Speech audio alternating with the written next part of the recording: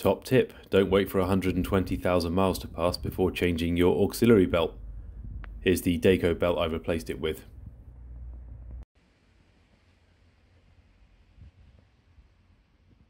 What we need to do is release the tension on the tensioner, which is the large hex fitting you can see on the screen here.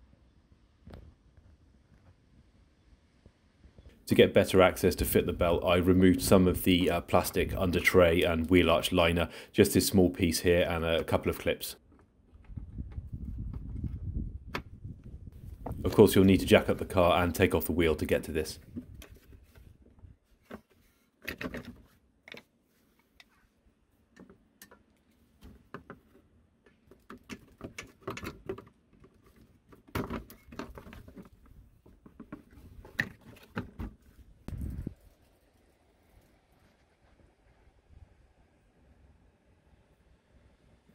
And here you can see the tensioner from the underside, and that's the large hex fitting that we need to get onto.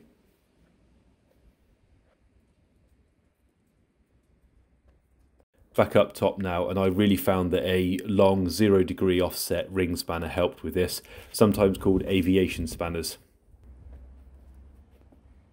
Push the spanner upwards into the engine bay, and I used a pick tool to pull the belt off of the topmost component, which is the alternator.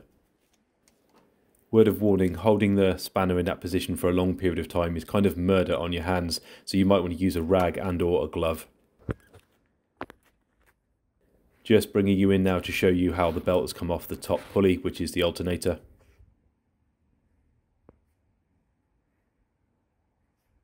And here's the i-DTEC belt, including a part number.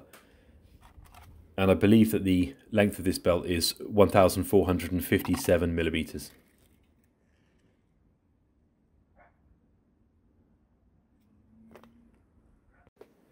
Always a good idea to double check this just by holding both belts next to each other.